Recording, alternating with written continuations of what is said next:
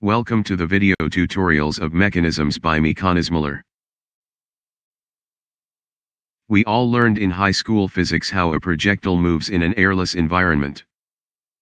This animation will refresh our knowledge on this subject and prepare us for our next animation focused on this subject. In this animation there are two cannons firing projectiles. The red cannon is operating within 45 to 90 angle ranges, while the blue cannon is operating between 0 to 45 angle ranges. We have the ability to change the initial projectile velocity and adjust the cannon angles in the ranges we described earlier. Also, we can stop the animation by selecting the stop checkbox or reset the animation by pressing the reset button shown here. The trajectory of a projectile is calculated by using parametric equations of x and y component of the projectile shown here. The initial value of x is assumed to be 0 since the position of our cannon is not changing. On the other hand, the value of y can be adjusted between 0 and 200 meters inclusive by putting our cannons on a hill.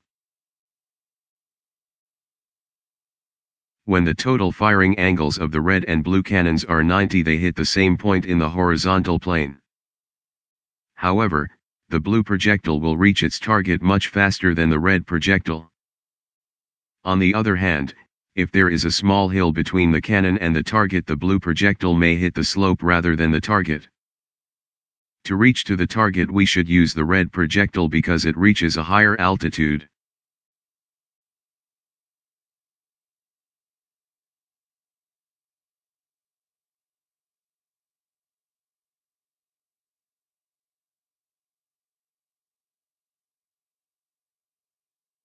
The longest range a projectile can be reached when the cannon fires its projectile at a 45-degree angle is shown here.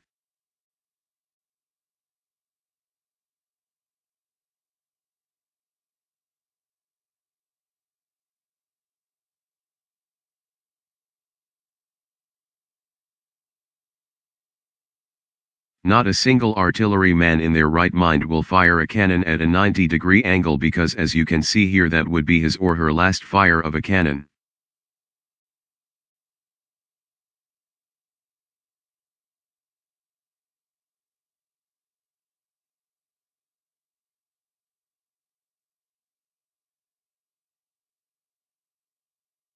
If the red and blue cannons are fired from a hill, their projectiles will go further.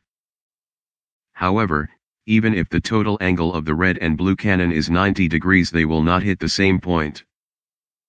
The projectiles will pass from the same point on the horizontal line, passing through the cannon locations shown here.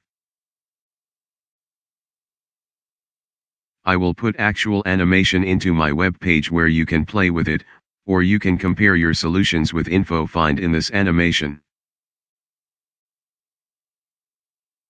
When we fire the projectiles horizontally from a hill with increased exit velocity, they will go further.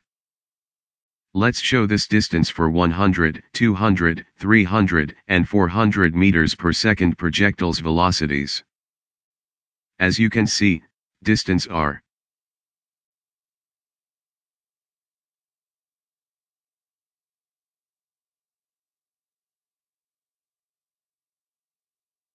638 for the velocity 100.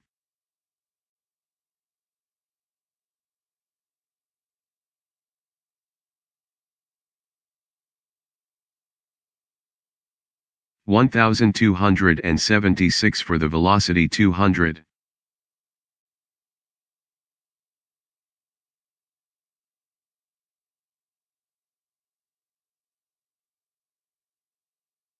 $1,914 for the velocity 300.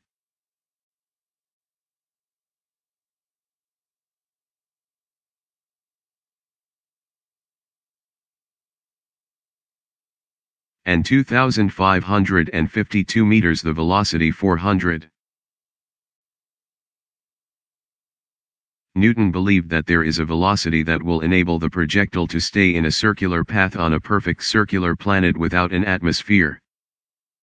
This velocity is called orbital velocity and is the subject of my next animation. Please note that red numbers show current position of a red projectile and the time takes to reach that point, while blue numbers show the current position of blue projectile. Also note that black numbers can be used to find position of a projectile in a given point on trajectory. Thank you for taking the time to watch our video. If you enjoyed this video and found it to be useful, please subscribe to my channel and hit the like button. We appreciate your support.